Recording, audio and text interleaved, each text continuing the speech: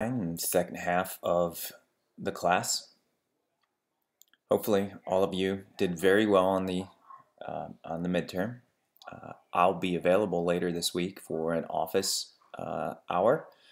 If you guys want to jump in and join, I'll be sending that information along. But week 9 is going to focus on chapter 8. And chapter 8 all has to do with the organization of successful companies. So for this week, I need you to obviously read chapter 8 and watch this lecture and follow along with the chapter 8 PowerPoint. In addition, though, there's an assignment, an organizational chart assignment, and I need you to create an organizational chart. Now, an organizational chart maps the relationships among people working within an organization, as we'll discuss today, and who reports to who. So I'd like you to use PowerPoint or Google Slides, and I'm going to demonstrate that here in a second, to create an organizational chart for a company with the following positions. The CEO, who's in charge of the entire company, then a marketing director and chief financial officer who both report to that CEO. And then within the marketing director, he oversees 4 marketing managers, the production manager, and 3 first-line managers. The CFO directs 3 supervisors himself, so I'd like you to show me in the organizational chart those individuals as well. And then each manager and supervisor that's listed above oversees multiple workers. For simplicity's sake, include only 3 workers under each manager and supervisor. So again, it'd be helpful if you draw this out on a piece of paper and then create it in an organizational chart. And how do you do that? Well, it's real simple. If you do have a PowerPoint, you just open up PowerPoint, create a new presentation, and what you can do here is add boxes and label those boxes very simply to add the individual jobs. So you can create a shape of a box, and I'll give you the first one here. Double click the box and type in the job title. Then as you add items, let's add another box here. You can then draw lines in between each individual box. So I'm going to draw a line from this box to this box, and you can see the line here. But this is exactly what I expect to see as from your homework assignment. And again, the information that you'll need is right here in the organizational chart assignment. Now let's get to chapter 8. So, organizing for success. Well, successful teams build an organization from the bottom up. Well, what does that mean? Well, it's important that you understand that when you have a product or service and you're creating an organization from the bottom up, 1, you create a division of labor. Again, you identify how many people are needed and what roles are needed to create your product or service. From here, you divide those into separate tasks through job specialization. So, for example, if you're running a landscape company, you obviously know that you need to do construction work.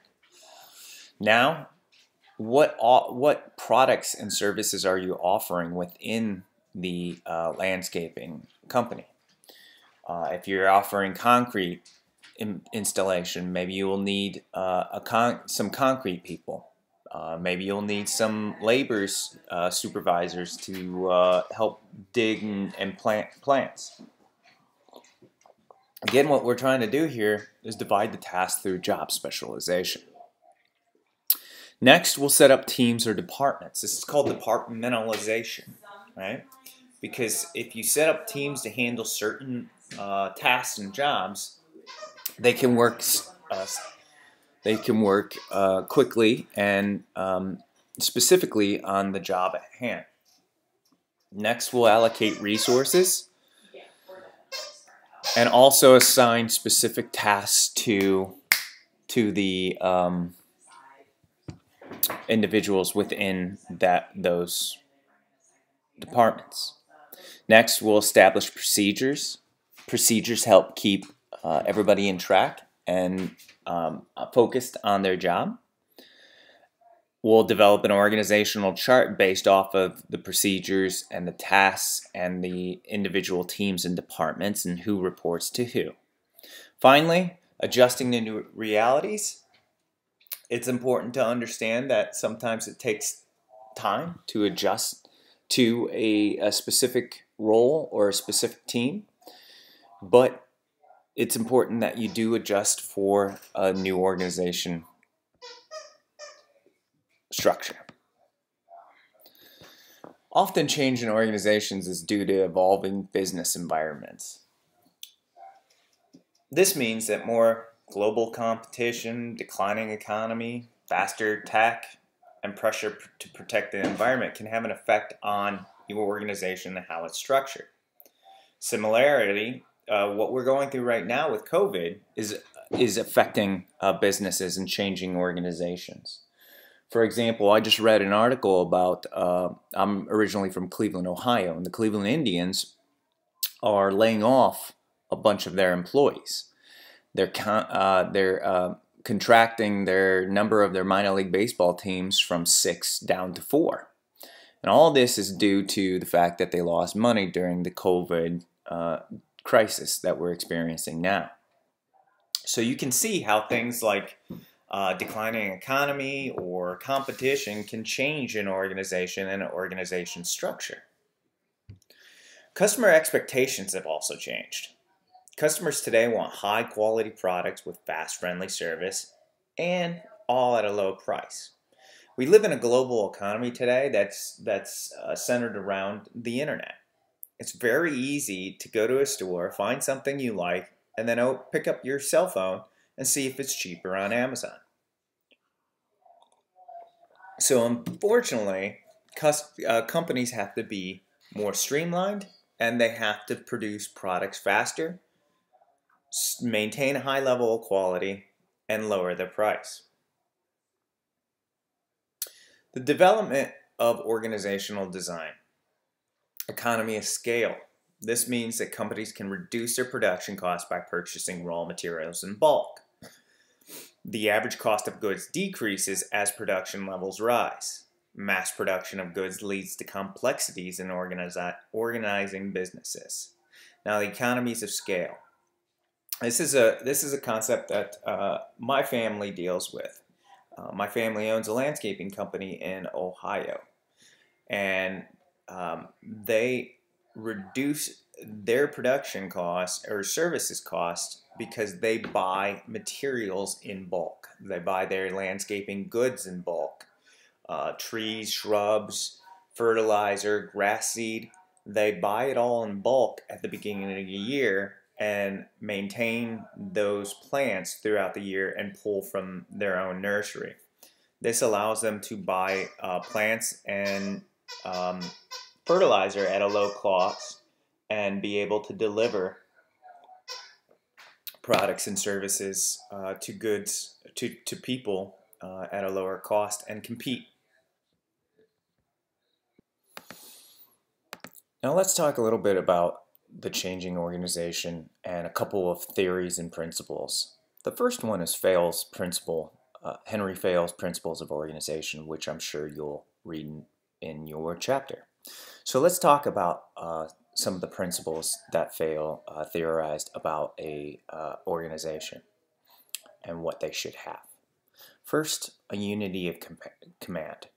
Now, what this means is that employees should have only one supervisor. It leads to a much smoother running organization. Hierarchy authority. Teams with the same objective should be working under the direction of that one manager using one plan.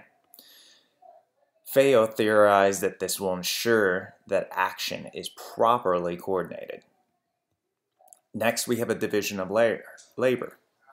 When employees are specialized and separated into those specializations, output can increase because they become increasingly skilled and efficient at exactly what they're doing.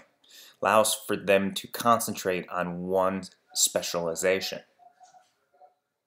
Next, Feo theorized that a subordination of individual interests to the general interests will help. So basically this means that the interest of one employee should not be allowed to become more than those of the group. This includes managers. So again, the interest of one employee is not more important than the rest of the individuals that they work with, including the manager. Next, Feo theorized that authority has to happen. Managers have to have that authority to give orders, but they also need to keep in mind that with authority comes some responsibility, a lot of responsibility actually. So they need to keep that in mind and not let it go to their head. Next, the degree of centralization. Now, this principle by Feo refers to how close employees are to the decision-making process. It's important that you have a balance. It's important that employees are close to helping make decisions, but not too close that it muddies the water, so to speak. Clear communication channels are also important between the manager and those employees. It's important that you keep those communication channels open and that they're allowed to communicate clearly between. Order is another principle that's important. The workplace facilities must be clean, tidy, and of course safe for employees. Everything should have its place and everything should function clean and efficiently. Cleanliness is important, especially in production facilities, and it can help.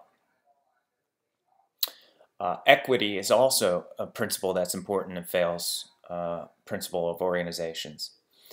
Principle or equity managers should be fair to staff at all time, both maintaining discipline as necessary and acting with kindness where appropriate. So again, treating each individual on the team equally, kind, where appropriate. Next, the principle is esprit de corps. And what this means is that organizations should strive to promote team spirit and unity and to really focus in on improving how they feel about that organization. And again, a lot of HR departments spend a lot of time with this principle and try to promote this principle. The second organizational theory is by Max Weber. Max Weber's organization theories revolved around employees just need to do what they're told. In addition to Feo's principles, Weber emphasized that there needs to be job descriptions. People need to have a clear idea of what they're doing, written rules, decision guidelines, and detailed records for each job, consistent procedures, regulations, and policies, and staffing and promotions are only based on qualifications. Now you can see both the principles have their flaws, especially Weber's, but also they do have some key items that help an organization run very smoothly. I think job descriptions are a very good way to keep everybody focused and what they're supposed to be doing. It can also help with hiring and recruiting. It's kind of like a contract of what an employer expects an employee to do. It gives them a better idea. It's the syllabus, if you will, of the professional world. Now, turning principles into organizational design. When following both Henry Fail and Max Weber, managers control workers. There's a clear hierarchy. And a hierarchy is a system in which one person is at the top of an organization and there is ranked or sequential ordering from the top down. There's a chain of command, the line of authority that moves from the top of the hierarchy to the lowest level. Now, your homework assignment is an organizational chart. And an organizational chart is a visual device that shows the relationships among people and divides the organization's work. And it shows who reports to who. Here's a typical organizational chart. At the top, you have a president or a CEO. And then below them, they have managers within that report up to the president. Underneath the managers, there's supervisors. And then finally, the little stick figures represent the labor and the individuals working underneath the supervisors. Now, this is a typical organizational chart. Later, we'll go over different types of organizational charts and different type of organizational flows. But as far as your homework is concerned, this is what I'm expecting you to create.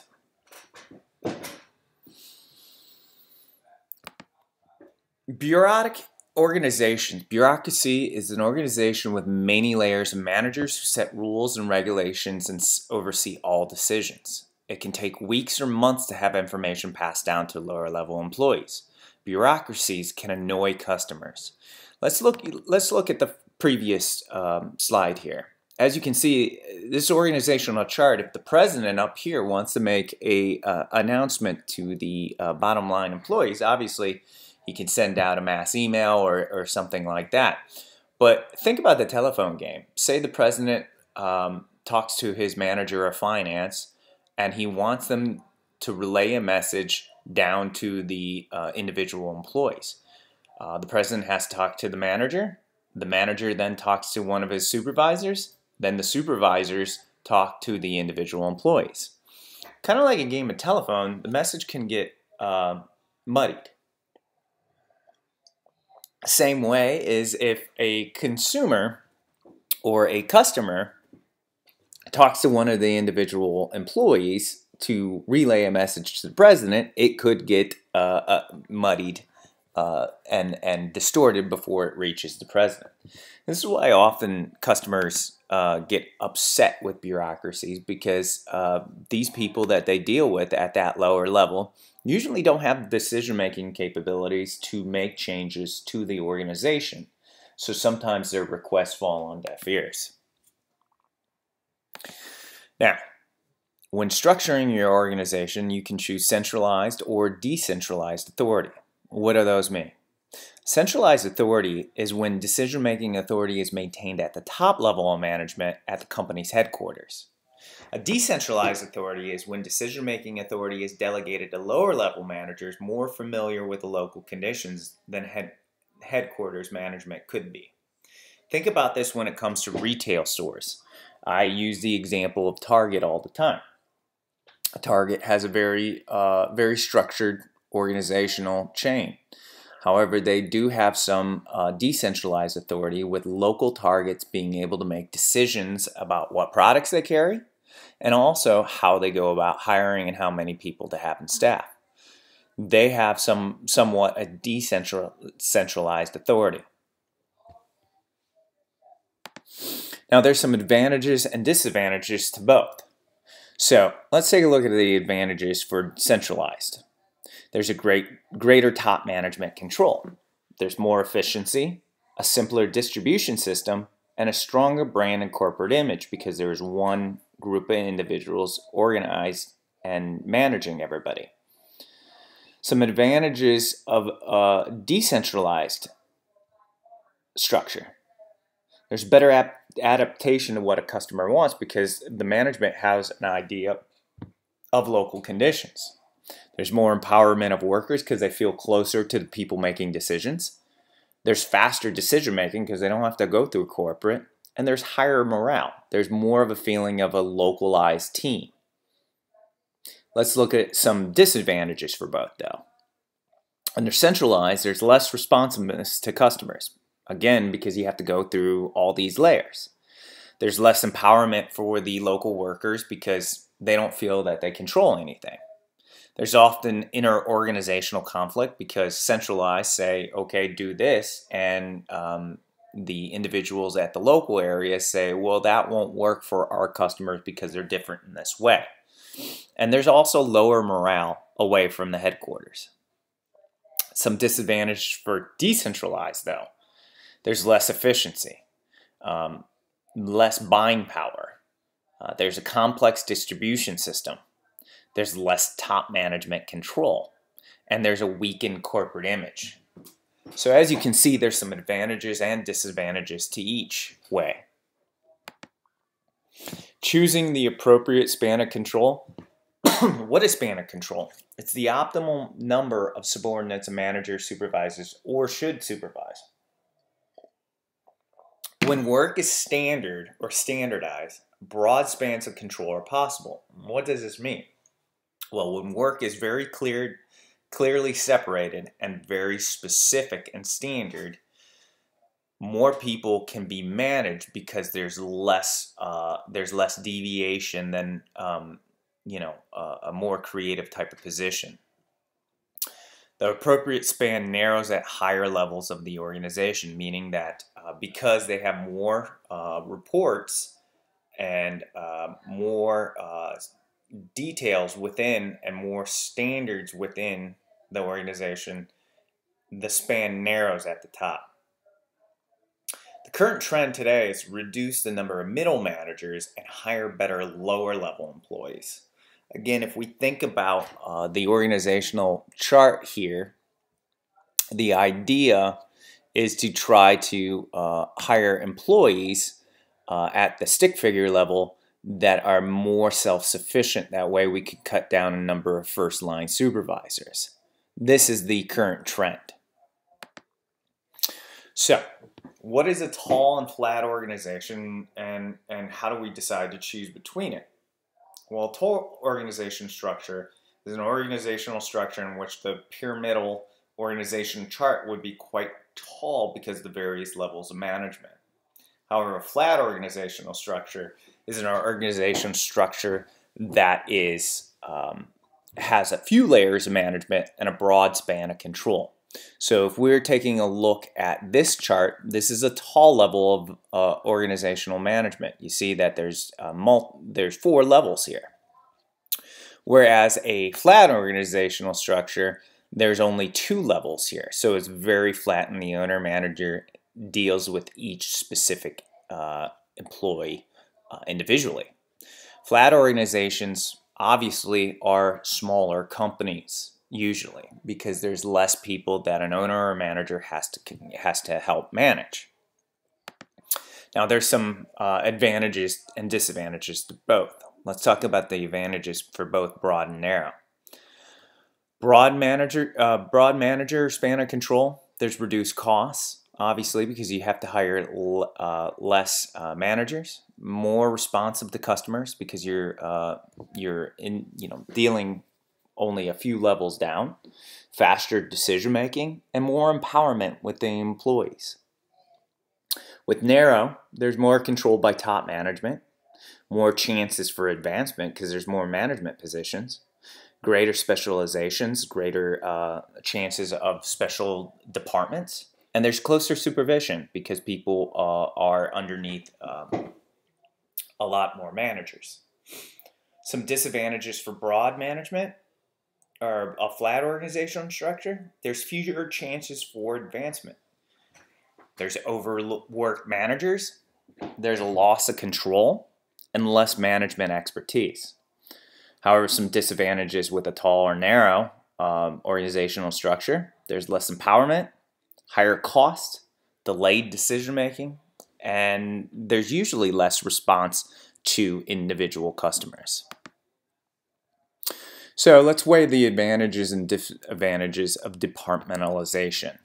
And departmentalization is the dividing of organizational functions into separate units, right? Creating departments within an organization. Workers are grouped by skills and expertise to specialize their skills. And again, you think that this is all good. Well, there's some advantages and disadvantages. The advantages are the employees develop skills and progress within a department as they master those skills. The company can achieve economies of scale, and employees can coordinate work within the function, and top management can easily direct the activities within that group because that group is developing skills and only focusing on the responsibilities of that department. However, some disadvantages also uh, happen. Departments may not communicate well with other departments. Employees may identify with the department's goals rather than organizations. This happens quite frequently oh, well, I'm not going to worry about what that department is doing. I just got to focus on my job. Think about a sports team. Think about a sports team let's talk football. Each department, you have the offense, you have the defense, and you have the special teams. Now, if the offense is only concerned about their job, it's not going to lead to many wins because, again, you have to make sure that you're worried about defense and special teams too. It takes all three departments working well together. So sometimes focusing on department goals rather than the organization goals can lead to disaster for an organization. The company's response to external changes may be slow too if people are focusing only on their own department. People may not be trained to take different managerial responsibilities, and they may become specialists only with those type of individuals. And department members may engage in groupthink, and they may need outside input to think outside of their ways. So if we were going to departmentalize, there's a couple different ways that we can do this. The first one is by product, right? So if we're creating a department, one of the ideal ways to do it is by product. Obviously, if you sell different products, let's take for this example, you're a book producer, right? We can departmentalize by different types of products, such as trade books, college textbooks, and technical books. Now, if we were going to departmentalize by function, you can see that each function listed here is an important aspect of the overall business: production, marketing, finance, human resources, and accounting. So if we think about that book example, instead of departmentalizing by the types of books or types of products we are departmentalizing by the function that each individual performs.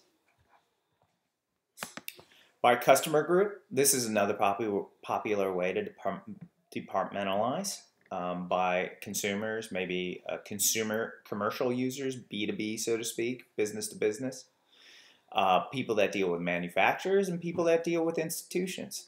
This is often done in sales organizations that sell products to individuals, companies, governments, and other businesses. Geographic location is another way to separate your company. You can put people into departments based off of the territories that they cover. This is often quite useful in international businesses because each area, geographic location, often has its own currency, cultures, and norms. You can also departmentalize by process. For instance, if we were a machine shop, we may have a department of cutters, dryers, and also stitchers. Now, there's no one right way to departmentalize. It's important that you keep in mind the products and services that you're offering, as well as where you're offering them to. Line organizations. Line organizations have two-way lines of responsibility, authority, and communication running from the top to bottom, with all the people reporting to only one supervisor. There's no specialists or legal, accounting, human resource, or IT departments. Line managers issue orders, enforce discipline, and adjust the organization to changes. Line personnel are the employees who are part of a chain of command that is responsible for achieving organizational goals. Line personnel have the authority to make policy decisions. Staff personnel are employees who advise and assist the line personnel in meeting their goals. Staff personnel make up the marketing, legal, IT, and HR department. Now, here's an example of a line and staff organization. As you can see, there's a CEO at the top. And then below the CEO, reporting directly to them, is the plant manager, who oversees 3 supervisors and assembly line workers. Now you can see the HR department, the legal department, and marketing research department work independently, but also work with each other and the plant manager to help run the organization. A matrix-style organization, specialists from different parts of the organization are brought together to work on specific projects, but still remain a part of the line and staff structure. Emphasis is placed on product development, creativity, special projects, rapid communication, and interdepartmental work. So let's take a look at a matrix organization. As you can see, there's individual vertical lines. We have a president and then VPs of individual departments. But what's interesting here is that the project managers work both vertically, reporting to a project management, the VP, but they also work horizontally with individuals from each team. And sometimes these individuals may change, but each individual team is a project manager manages horizontal as opposed to vertically, which is very interesting. So employee A has actually 2 bosses, a VP of manufacturing and then a boss up manager on that individual project. It's an interesting organizational chart, and often these organizational charts work very well with research and development type companies. Some advantages and disadvantages to a matrix style organization. Some advantages are managers have flexibility in assigning people to projects, right, based off a skill set. So again, if employee A is better at working on a certain project, they may be assigned to that project. Interorganizational cooperation and teamwork is encouraged because you're all pulling towards the same goals. Creative solutions to product development problems are produced, and organizational resources are always used efficiently. Well, some disadvantages come with it too. It's costly and complex. Just look at it. Who's boss? Employees may be confused on when their loyalty belongs. Am I loyal to the VP of marketing, or am I loyal to my product manager? It sometimes gets confusing. Good interpersonal skills and cooperative employees are a must for this type of organization, and it may only be a temporary solution to a long-term problem. Let's take a look at cross-functional and self-managed teams. Cross-functional self-managed teams are groups of employees from different departments who work together on a long-term basis. A way to fix a problem of matrix-style teams is to establish long-lived teams. For instance, we stay with the employee A, employee B, employee C, employee D reporting under that project manager, and that way they don't slip between different project managers, and they usually keep with the same teammates, same project manager, and again, it's less complicated as far as who reports to who.